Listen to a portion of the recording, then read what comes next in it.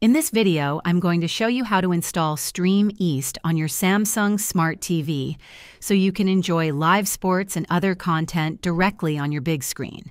While Streameast isn't available as a pre-installed app on Samsung Smart TVs, you can still access it by using the TV's built-in web browser or by installing a compatible app. Here's how you can do it. First, grab your Samsung Smart TV remote and press the Home button to access the main menu. Navigate to the Apps Use section and look for the Internet Browser or Web Browser app. If you don't see it, you may need to download it from the Samsung App Store. Once the browser is open, type in the URL for Streameast. Make sure you're entering the correct and updated website address. You can now stream content directly from the website.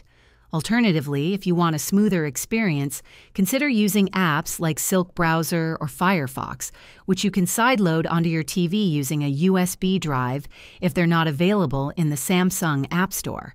Another option is to use screen mirroring. Enable screen mirroring on your Samsung TV by going to the Source menu and selecting Screen Mirroring.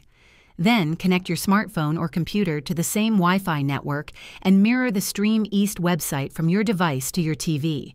If you prefer a dedicated streaming device, you can also connect an Amazon Fire Stick, Roku, or Chromecast to your TV, download a compatible browser app, and access Streameast through that. Regardless of the method you choose, ensure your internet connection is stable for uninterrupted streaming. That's it.